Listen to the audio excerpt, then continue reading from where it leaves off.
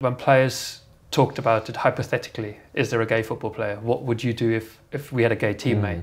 And some of the things been said were low moments for me, because suddenly players say, you know, if we have a gay teammate, I wouldn't shower with him. You know, I wouldn't get changed in the dressing room. And there were some other things that have been said that I thought, you know, I wouldn't want to be openly gay in this dressing room. Nice to meet you. Nice to meet you. Right? Yeah, I'm good, thank you. How are you? Good, thank you. Nice to finally meet you. Likewise, yeah. I'm Thomas Hitzlsperger, I'm 40 years old. I used to be a professional football player in the Premier League, played for Aston Villa, West Ham and Everton. Also played in Germany, Italy and the German national team. Came out as gay after my career, and ever since life has been brilliant. I've enjoyed it and here I am. I'm Jake Daniels, I'm 18 and I'm the UK's first male British footballer to come out as gay. I currently play for Blackpool and that's where I've been my whole career. I remember, you know, being 18, I was like, okay, this is totally different time, but I mean, really fantastic what you've done, you know, when you came out ever since, so pretty amazing. So really happy to meet you. Thank you, nice to meet you too. When did you come out? So I came out January 2014. That was just after I retired from football. My last club was Everton. And for the last 2 or 3 years of my career, I did think about doing it while I'm still playing, because I knew I could answer a lot of questions surrounding being gay, openly gay in professional football. But there's several people I talked to, they kind of warned me, they said, don't do it. But after my career, like I said, January 2014, I was, you know, big enough, brave enough to finally do it. It was a big moment for me, but probably even bigger was the time before, talking to family and friends and realizing they were all, you know, they all were accepting and liked me as much as they did before, so it was good. You advised that you didn't come out during your playing career, just why was that? Well, I'd say the people I talked to, they tried to protect me because they didn't know much. They didn't know what it felt like, so they just thought it would be too much for me. The pressure from, you know, fans in the dressing room, the media and everything, that was always the perception. So not because they felt uncomfortable, they just want to protect me. That was my thought at the time, but there's so much going into it. I mean, you know yourself, coming out, it's not like, okay, I wake up one morning and I go public. It's preparing it, you know, when I'm going to talk to my teammates, when I speak to the manager, to the club, family and everything. There was so much, and at the same time, of course, I had to perform every day, and it became too much and people talked me out of it. Eventually, you know, I talked to a couple of journalists that I was doing the interview with, and then I was asked to speak to a lawyer, and the lawyer said to me, don't do it, just don't do it. And he seemed like so experienced. He's advised, you know, prominent people before, and he said, look, the pressure's too much, don't do it. And I came out after that meeting saying, okay, I trust him. He probably knows more than I do. So I didn't do it, unfortunately. So I came out publicly May 2022. Came out to my family in 2021 to December. So, you know, that 5-6 month period was preparing myself, getting everything ready, make sure I did it in the right way. And I think around May as well was when I told all my close friends in my club as well. So I think I just kept it personal until I was fully ready and prepared to come out publicly. I have a lot of questions to that regard, because obviously, what did your mum say, your sister? Did they kind of advise you to go public? So my mum and my sister, they said that they knew straight away that I was already gay. You know, my mum's instinct, she knew. I think when I told my agent as well, you know, I was going through some mental health stuff and I was seeing psychologists, and I think everyone was just asking why and what was the reason. So that was for me to tell them what the reason was. And then it was like, look, being gay and playing football hasn't really been something that, you know, was connected, and obviously growing up I never really thought about that. So then it was like, you know, if you are wanting to come out publicly, then it's such an amazing thing for you to do and you should push it.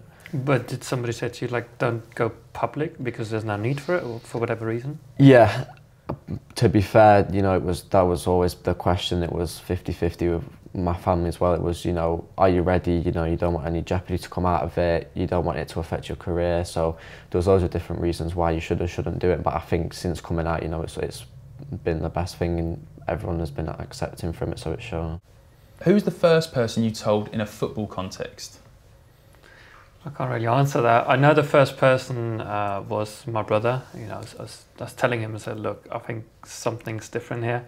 but I don't know how to deal with it. That was when I talked to him, and it took a while until I told my best mate. But in the football world, I never felt comfortable talking to a teammate. That was a bit of a problem, because that was always a step. Like, once I tell a teammate, you know, it's out there. It's not in my hands anymore.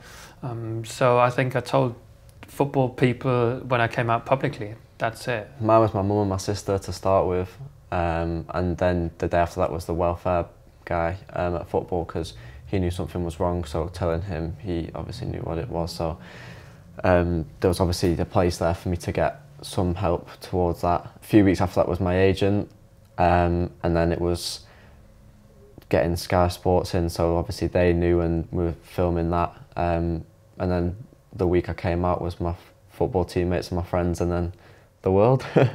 What about getting back onto the pitch? Did you just play the same? Did you feel the same, or did you feel like, okay, the whole world is watching me now? Yeah, it was a little bit weird, and obviously a little bit of pressure. You know, for them it's like, right, now we need to see if he actually can play football, and he hasn't just done this for like a publicity stunt.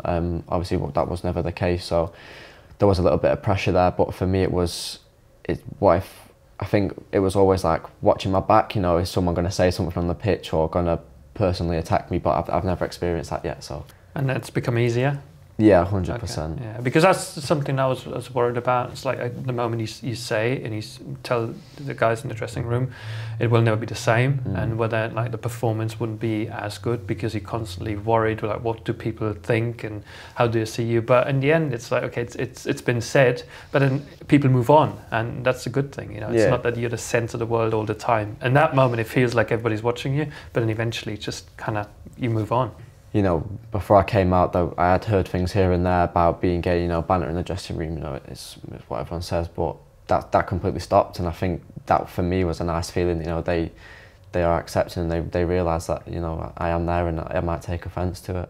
Why did you choose to come out publicly, and why did you choose to come out publicly when you did? Well, I chose to come out publicly because I had people who supported me. I listened to other people's stories when they were saying how difficult life was, and then when they came out, life changed. You know, it got better. And it was the sum of the experiences from other people. I thought, I'm next in line. It's my responsibility to help others, like others have helped me, by being visible, being, you know, a football player, ex-football player who's played for the German national team. I want to be that person that other people can refer to and say, well, if he was brave enough to come out, I can do it. So that was more responsibility, because nowadays I don't feel the urge to tell people about my private life so much. It's more being that person who helps others because I've been helped. That moment, I said it would have been great if I had done it during my career. I would have liked to see how the lads would react, you know, how the club would react and the media, but that wasn't the case. But 6 months after I retired, I just felt like it's got to happen now. I almost said, like, if I don't do it, nobody else will do it.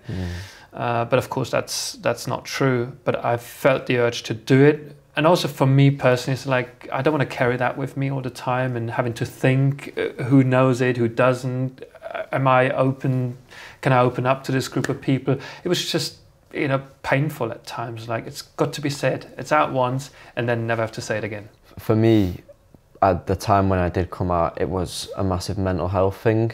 You know, it was dragging down my football, and that was my life. And you know, I was just living kind of in a dark bubble at the time that I was in, and it wasn't nice. So that, to start off, was, you know, I kind of want to get out of that.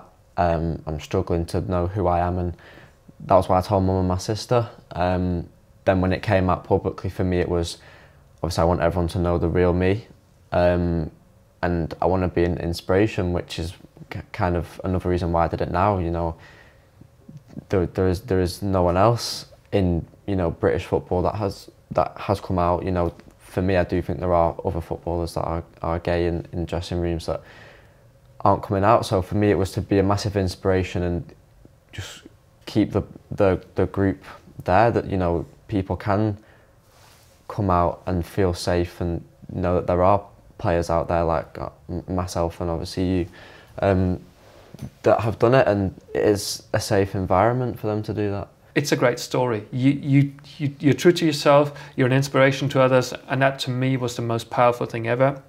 That suddenly people like get in touch with me and say like, you've helped me, you've changed my life, and that is just, I hope you don't mind me saying this, sort of more powerful than scoring a goal or winning a football match. It's just bigger than that, and that is just brilliant. Yeah, I had the same messages as well, and yeah, it's such an amazing feeling to know that, you know, what you've done is encouraged others to do the same thing. And that for me, it was, you know, I don't want people to be in the same situation that I was, where you're a bit confused. It's to be able to come out and, you know, seeing their messages was a very inspirational moment. Before you came out, what was the lowest point for you and knowing you were gay? That's a difficult question, because of course it's not just a moment, it's a period you're going through. You're thinking, okay, I'm gay, you know, what I'm going to do now, who can I trust, who can I speak to? And then you still have to perform, and you realize, or I realized I didn't perform. I had injuries, I couldn't get in the team at times, and you move in clubs, and every 6 or 12 months you move to a new club.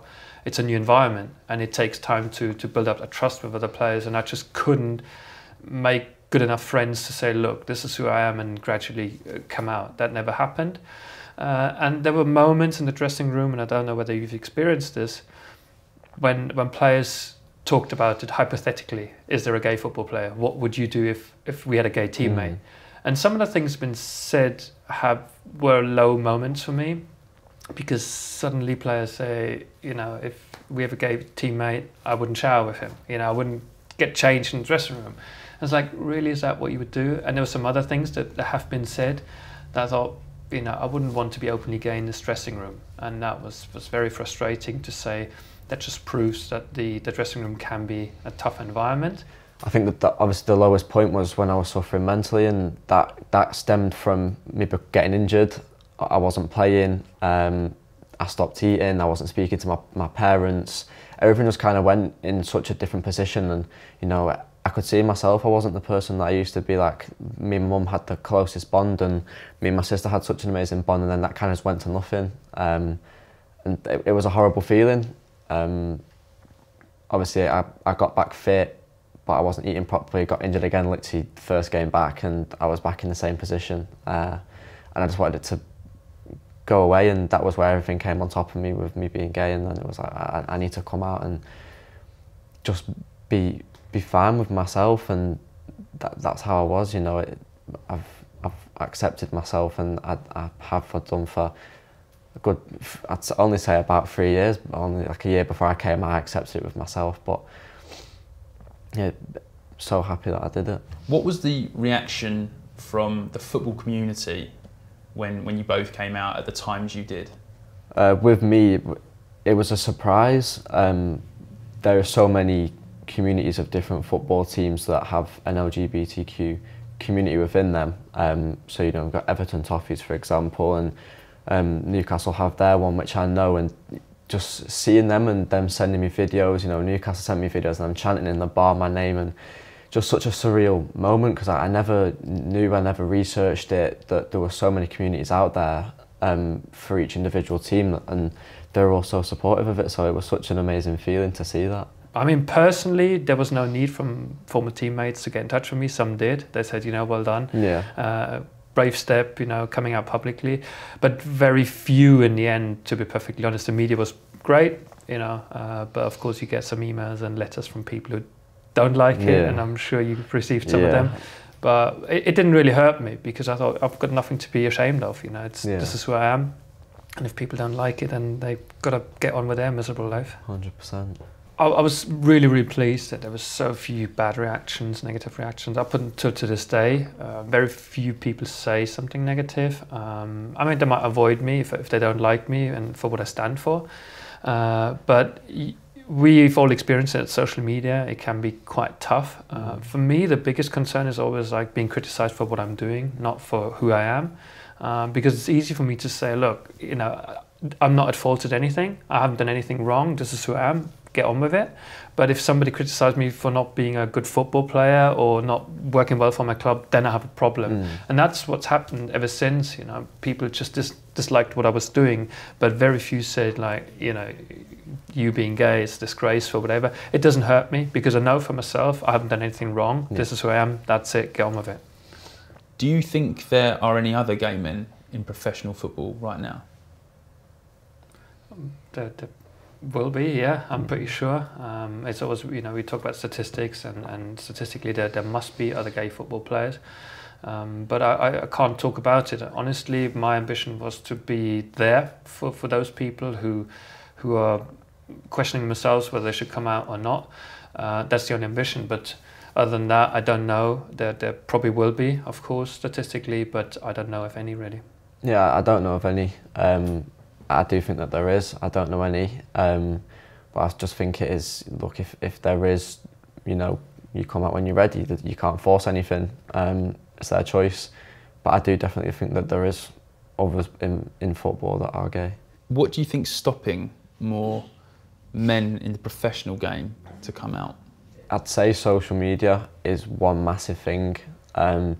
Being a footballer, you know, you'll get targeted by other fans, and I feel like being gay or racism is such an easy target for someone to target you for. Like, someone can say you're a rubbish player, but if you have come out as gay, that would be the first instinct to target you on, which will be like shouting you're gay on the pitch, and that'd be their first thing. So, and I think for footballers having such a massive fan base, I feel like that is the main scare of it, is social media. I always have said that, like, masculinity is a thing, and, you know, in sport you have to be strong, and people, I feel like people refer to being gay as being weak, which is obviously not it, but I think social media is just the biggest thing, I would say. Yeah, I agree. However, it's interesting what you said about the dressing room, because when I look back, I think that was part of the reason what stopped me or what made me wait longer,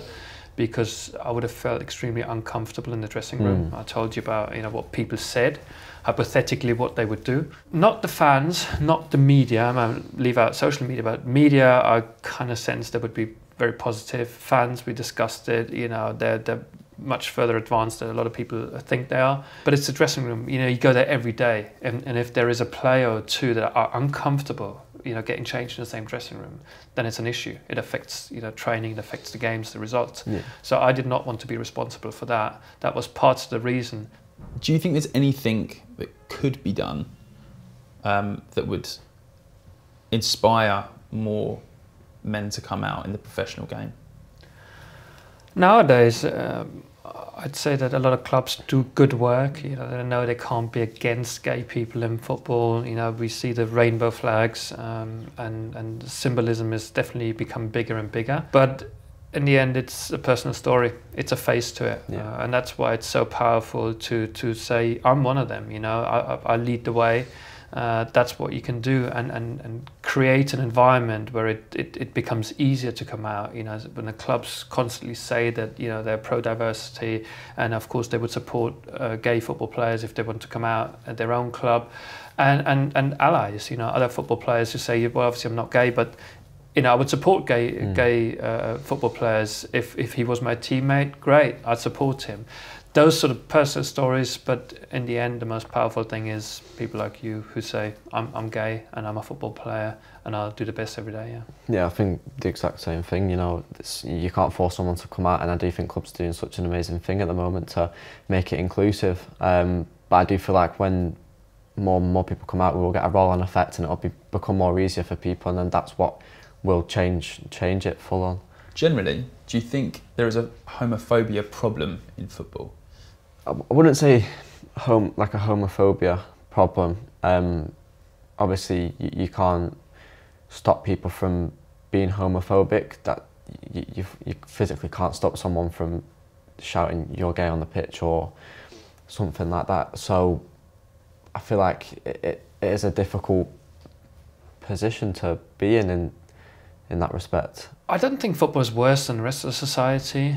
The issue with football is it's just so public, you know, we see so much football every day on TV, so the impression is more happens in football, it's more homophobic than other areas, but the rest of society, you know, it doesn't take place on TV every day or on social media every day. Yeah. That's why I believe, and from my own experience, that football can be tough. Of course, it's not perfect. People who or there are people who behave inappropriately, they insult others. But from everything I've seen and experienced in the last 20, 30 years, it's not worse. It's going in the right direction. And yes, what you said is a really good example. Give people the opportunity to report bad behaviour. But in general, football is not worse than other areas. Of course, it's not better than other areas, but it's just in the public eye all the time. Yeah. That's why we hear and see more of it. Do you think football authorities could be doing more to help the LGBTQ community in professional football? Well, you can always do more, but since we both say that we haven't experienced it to a larger degree, that's a good sign. We are in the public eye, and whenever something happens, it can get reported and people see it, and there will be sanctions. So clubs and federations, they've moved forward. As I said, when I look at the bigger picture in global football, the development is not always to my liking, but you know, I guess FIFA and UEFA, it's on their agenda, but they can't really bring everything together. On the one hand, they're trying to promote, you know, a discrimination-free football, and at the same time, these events take place in countries where homosexuality is forbidden. That is a problem. That's why there's so much discussion going on still, and will be in the future. It's very complicated, but there is a lot of people, and here again I think social media can be very positive, where they say, look, this is unacceptable, we need to do something about it, and keep up the pressure on clubs and federations to say, okay, we've got to change this. Football is for everybody, it's inclusive, and don't say it's exclusive when it really helps you, and leave it out on other occasions. Yeah, I do think things are changing, and you know, their football in general is getting better. Obviously things like the World Cup, you know, they happen, and don't get me wrong, I was a bit frustrated with the World Cup being held in Qatar, but you know, it does happen. So I feel like it is in a good place, and it's definitely going forward. What is the biggest positive impact or change you felt since coming out? For me, like we've said, it's seeing you've helped other people be able to come out. That is such a massive feeling when you do see that. Especially for myself as well, you know, I found myself, and that was one of the main things for me, was to find my true self, and I've been able to do that comfortably and be surrounded by so many amazing people around me that I find. I've got a partner, I've got new friends that are also accepting, and that's just the main thing I could have asked for.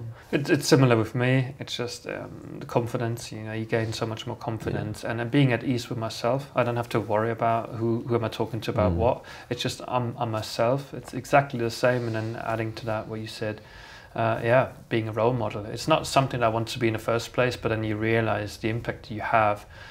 And that is fantastic, but in general, just being happy with myself, being confident, at ease with who I am. Yeah. What advice would you give, if any, to anybody that's been in a similar position to yourselves, including in the professional game? Well, I would say don't risk your health. You know, if you get to that point where you risking your health because you think you can't come out, then you should reconsider that. It's just not worth it. Football players are often being told, like, you have a career of 10 or 15 years, that's where you've got to make your money and live off it, and I think that's really, really bad to say that.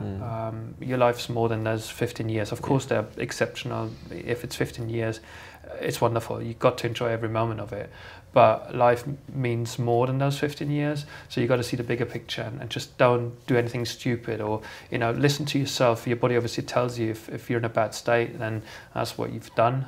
That's what I would say. And look at the positive attributes. Try to find people who encourage you, people who really help you, and say coming out can be daunting, can be tough, but look, this is what you're going to gain. Some positives. Use example of other people, and hopefully that will help. Yeah, the main one for me was just being able to speak out about it. The first time I ever told someone, obviously it was my mum and my sister, but the relief off my shoulders, even though it is a saying, I literally did feel that, and I was dancing around the room, and it was such an amazing feeling. So it is, you know, it might be difficult to be able to speak to someone about such a personal thing, because, you know, it's a secret, it's your life secret is what it is. But if you can speak out, do it, because it is such an amazing thing, and you will feel more relaxed, more accepted, and you're comfortable within yourself.